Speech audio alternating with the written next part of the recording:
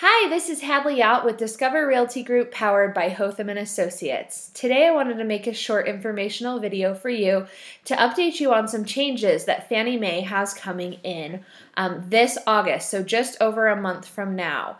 There are some significant changes that I want to make you aware of, and the dates that this is going to change is August 16th of this year, so just over a month. So who this is really going to affect is anyone who had a deed in lieu foreclosure, pre-foreclosure. This does include a short sale. The waiting period to then obtain another a Fannie Mae loan is going to change from 2 years to a 4-year waiting period. The other thing that's going to change is the charge-off policy.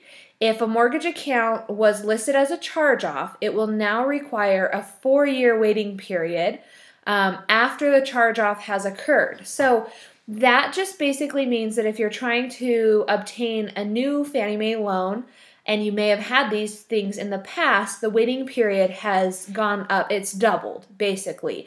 So who is this going to affect? Well, any loans that are taken on or after August 16th of 2014.